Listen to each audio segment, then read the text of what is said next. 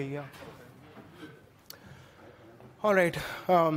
Hey guys, I'm Rajat, and I work out of Red Hat, and we do lots of open source stuff. And before we begin, so this is where you guys can find me. This is my GitHub and LinkedIn, so hit me up. All right. So today we are going to talk about auto-healing clusters and negative testing. So before we begin, I wanted to know, like a show of hands, if anyone does any kind of negative testing ever done. Like, have you guys ever done any kind of negative testing? Oh, great. All right. All right. So before we talk about negative testing, we'll talk about auto-healing clusters. So what is an auto-healing cluster? So basically, it's a kind of cluster which basically monitors itself, and whenever there is a degradation of a cluster, it will start a recovery process. So it will always make sure that there is no kind of degradation happens in a cluster. All right. So now let's jump into testing. So this is what society thinks about people doing testing. So all right. So in particular, we'll talk about negative testing and how it works. So these are some very basic examples for negative testing. So basically, what negative testing is, your system or your application or your cluster should be ready to handle gracefully all the unexpected situations. So we'll jump back. As you can see here is that these are unexpected situations. These are not the desired input that our application wants. So if a user or somebody enters these kind of input, our system should be able to handle these type of situations gracefully. So we'll look into more complex example and more practical later in the slides. All right. So why do we need negative testing in OpenShift or Kubernetes, as we say, is to obviously to detect unexpected conditions, and if we'll cover all the unexpected conditions, we'll also prevent the cluster from crashing. So okay. So before we jump into practical scenarios, I just wanted you guys to see this. So this is the cluster, and this is the master node, the Kubernetes master node, and these are the worker nodes. So basically worker nodes are the one where you deploy your workload. So as you can see, these are OSDs. So OSD stands for object storage devices, and in short, you can say that these are the devices or the disks which are used to store data. So you can call them, like normal disk storing data. Then you have the mon. So basically mon or monitor, as we call. So this is used to watch over these OSDs. So if there is any problem with the OSDs, say your OSD is not working fine, or you are stuck somewhere while working with OSDs, you can always look into the mon. You can check the logs for the monitors, and you will have all your answers. And these are the RGW. All right.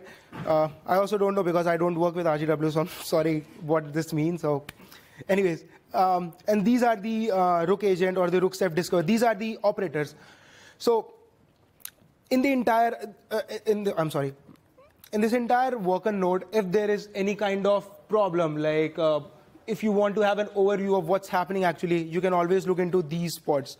You can check the logs for these pods, and you will have your answers. So now let's jump back. So these are the practical scenarios I was talking about where you can perform your negative testing. So first is, what if the cluster gets disconnected from the network accidentally when an I/O was happening? Okay, so an input and output is happening, and okay, so suppose you are on this node, you are having one input and output, and let's just say your network, you got disconnected with the public network. All right, so what will happen? So you can always test this scenario by yourself, and you can have the output, and you can check if you already wrote any kind of solution for it. What I mean to say is that I'm sorry, I forgot. All right, the next scenario is what happens if my cluster, what happens to a cluster if a node shut down. So say if my entire nodes got shut down, so what will happen? What will happen to the data? What will happen to the monitors? What will happen to anything? So these are the scenarios that you can perform and check. If you have the corner cases written for these kind of situations, then it's good. But if it's not, you need to write it. So what are we testing today? We are going to test the disconnection of the cluster from the public network. Again, we are going to disconnect one cluster from the public network, and second is detaching the disks from a running mon. So as I told you, these are the monitors, and there is a disk attached to it where this monitor runs. So we are going to detach that and see the outcome. So, I'm sorry. Yeah, can you see it? All right. So here as it starts. All right, so this is the command to detach a disk from a monitor. So this is the name of the VM, the virtual machine where my monitor is running, or my node where my monitor is running. This is the name of that image, and then I'll just disconnect it.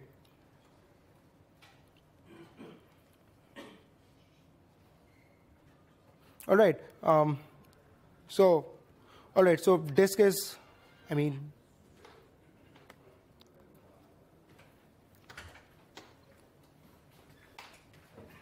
so now the disk is detached. Now we'll check the output of what is happening.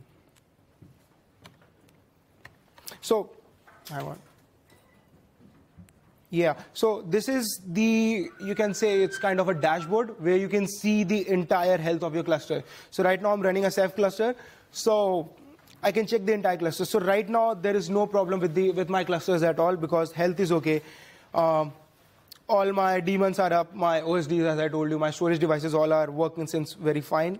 So,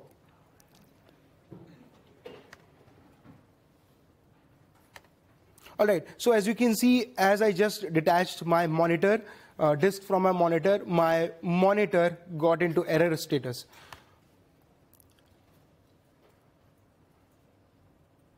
All right, I was just highlighting it, so.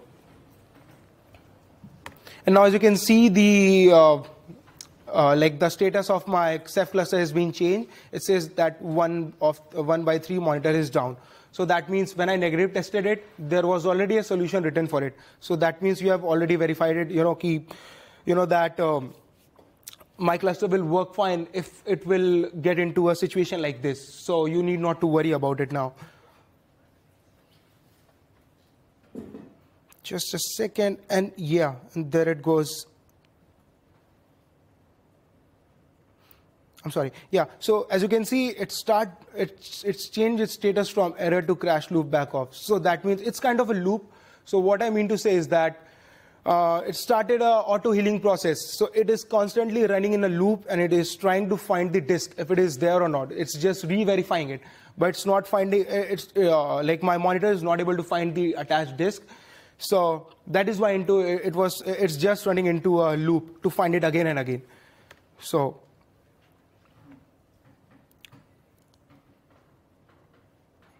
now what I'll do, I'll attach the disk again. So here the command is, all right.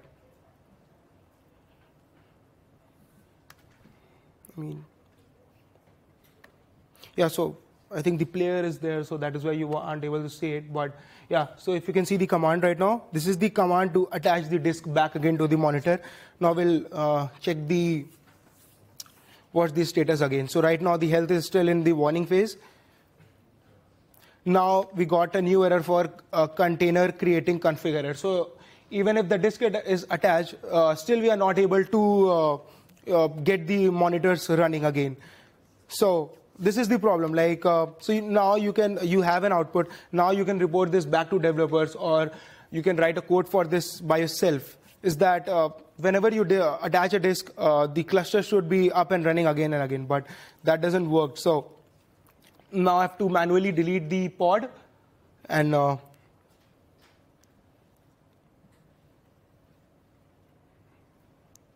so people who are familiar with Kubernetes, it's a concept, you guys must be knowing, is that it's a concept for replication controller, is that whenever you delete a pod, the pod will again come back up. So that is going to happen. That is what is going to happen. I've deleted the pod, and the pod will come back again.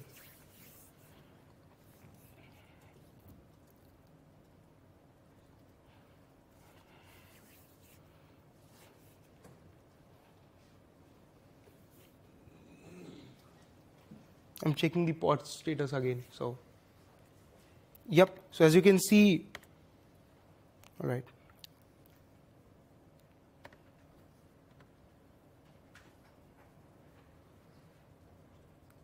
Okay, again the player is there, so you cannot see it. But this is the mon, which was in the pending or in the error state.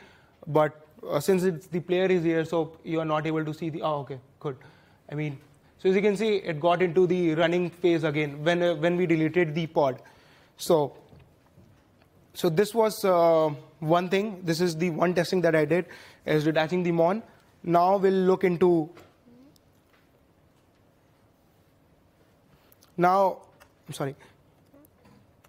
Yeah, so now we'll look into disconnection of a cluster from the public network. So what we're going to do is that we are going to disconnect one entire node from the cluster by shutting down its public interface, public network interface. So let's see what happens. All right, so this is the node and this is the IP. And now we're going to get the, we first SSH into the node, and now we are going to get the public network interface for this node. Okay.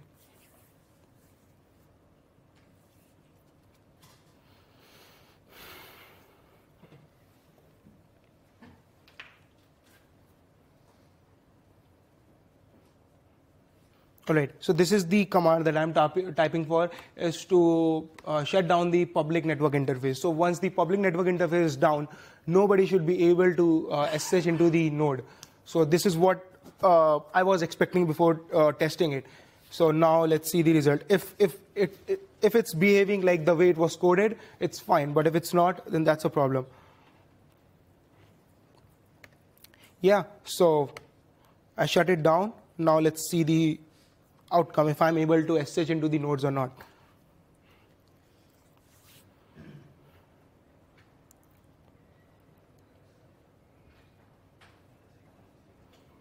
Okay, still there is no response. So that is a good thing, is that once you have shut down once you have shut down one node, it's not able to give back any kind of information. So that's why it's into the, there is no further command, or this command is not getting completed. So now here I'm going to try to SSH into the same node again with the same IP. And as you can see, I got a warning that something nasty. It's possible that someone's doing something nasty, and I'm not able to SSH into the node. So that verifies the thing, is that once my public interface, network interface is down, nobody is able to access it. So, yep. All right, just to verify again, this is the pod that was running on the node that I just shut down. And let us just try to SSH into this pod.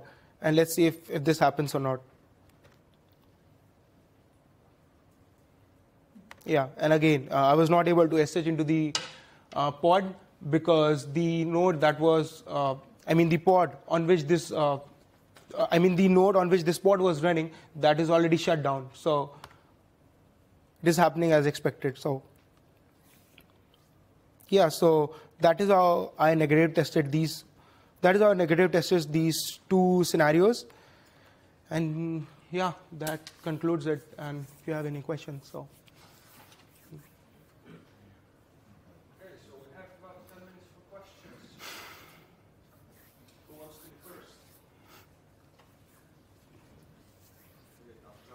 Okay, that was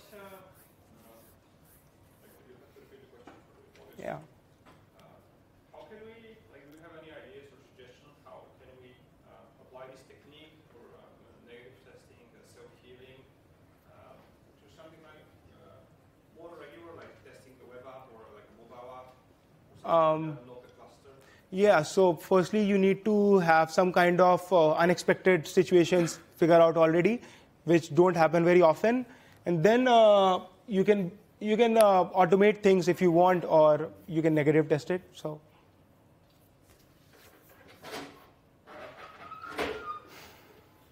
Do we have any more questions from the audience? Yeah. So when you inject your failure, the mon component detects them, and something triggers a reaction to that. I'm sorry? And something in the cluster triggers a reaction to the failure. Sorry, can you come again with the question? So, let me see if I understood the Yeah, sure, yeah. when you inject a failure in the Yes, explicitly, yeah. worker, the monitor component detects that failure, Yeah. and you can script some kind of reaction to Yep. the failure. Yep. So At the node level. yeah, node level. But when the failure is too persistent, you Okay. delegate to the cluster, Yes. the replication controller, Yes. and you just launch a new one. Yes, yes. Yeah. So Can you please summarize for those watching online? sorry? Can you summarize what you just discussed? All right. So the thing that he was asking, if I understood correctly, is that if my mon was shut down and if there is some kind of permanent cluster damage happens, then what ones do, right? Yeah. So. Any last questions? Please be quiet. Me. Okay, no more questions. Thank you very much.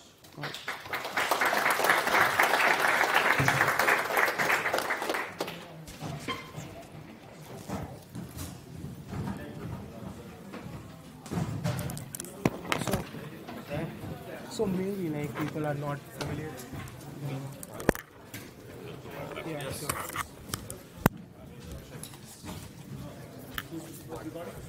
Yes. Was it live streaming?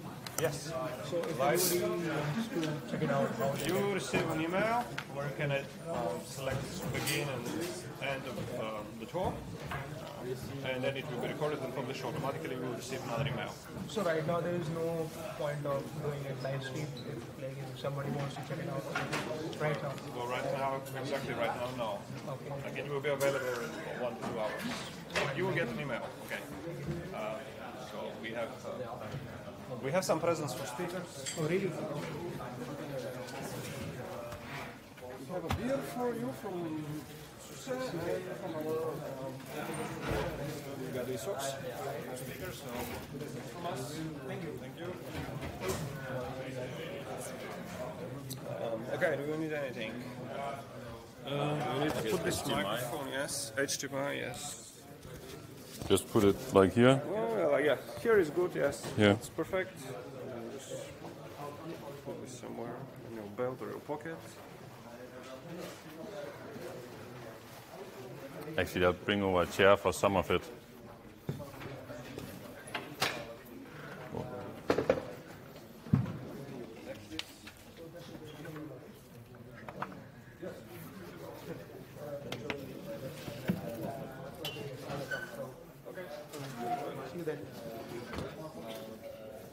You have to stay between these sticker lines. This one for the camera to see you.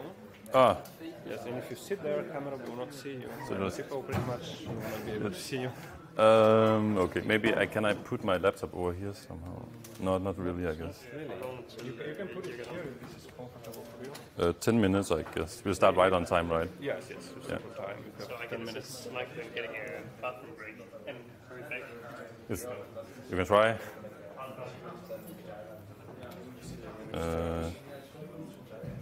It's just. If you like, I don't know, this space is good for you. No, But what will happen if I accidentally hit any of these buttons? nothing. These are lights. You cannot hit them so hard that they do something bad. And is this enough?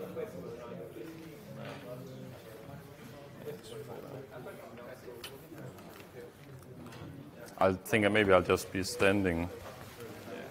Or. I mean, you think? You can sit, but you hide behind the computer. Yeah, it's a bit. I'll just try to do it standing. It's just going to be some typing. Okay. You have 10 minutes. So you can sit down and relax. We're staying in the back, showing you how much time we have left. Yeah. So when you have a question or discussions, repeat or summarize for the people who are watching on the live stream. Yeah. And for the recording, speak louder. if you can. Yeah. I think I tend to speak pretty loud at these things, so I'm just afraid that I kind of blast these guys too much. I will control this on the camera. Ah, okay. Great. It's the first time I tried to do this basically in a very long time, so it's like, I think FOSDEM is just like a really cool conference, but it's also very casual, like I sign up for this thing and I just walk in here on the day and then I didn't know if there was somewhere I had to go and sign up or something like that. Didn't you receive like an email with instruction for the FAQ on the website? Yeah, I tried to find some information, but I don't know. No, we should do a Git repo. Yeah. Speaker survival guide. Yes. Yeah, because I looked in the on the FOSDEM webpage for if there was some notes for speakers or something like that, but it's not like. Not really. It's like 5 sentences. True, but. You consent to being recorded. Everything is Creative Commons. That's it. Yeah. Okay, that's fine.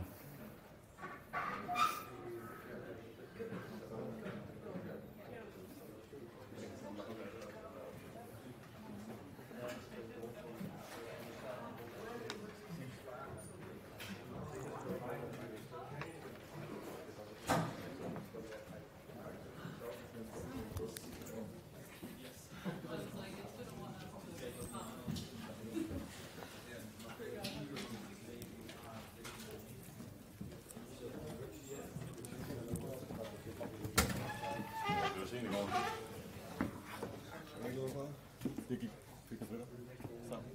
Ja. Så det der, det gik. Ja, det var ikke. Det bliver kolyt. Jeg kunne lige bagefter. Ja. Nej, jeg kunne godt. Jeg kan mærke, det er sådan lidt en lille smule stressende for mig at skrive de her ting. Det er sgu ikke prøvet før. Nej, det er det ikke. Det koster at øve sig. Ja. Ja, for det er sådan rimelig casual lige ved det. Så bliver det så recordet til alle folk. Så lige den gang. Hold det bare for det. Ja, men så er det også. Så kan du kun gå op. Ja. Så skal du toppe det, hvis du genererer en masse sådan, attention og sådan noget på... så kommer rigtig mange ind og ser på det ting, fordi bare folk ikke forstår, hvad der er. Så er bare en mand i bare overkrop, så der... Det kan man så se videoerne af, der er skyder på bordet, det ved. Ja. Ja, præcis. Sådan en ting der. Det er jo en happening ud af det. Det skal vi gøre.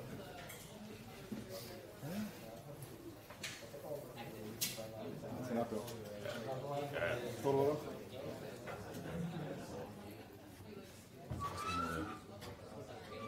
Et demo. Hvad siger du? Jeg fandt den sidste fejl i morgen. En crash, sådan hver 10. gang, jeg startede ude i aften. Det er ikke godt. Ja, det skal nok passe. Den her demo, de er unge. Ja. Nu har jeg prøvet at starte det 20 gange, så jeg skal ikke noget. Men det er også noget, man har lige kørt et leading edge-spil, man har. Ja, så er der altså... Bare for at understøtte, der man kan skrive mikro med UTF-8 i det og sådan noget. Så må man kalde det fejl. Ja.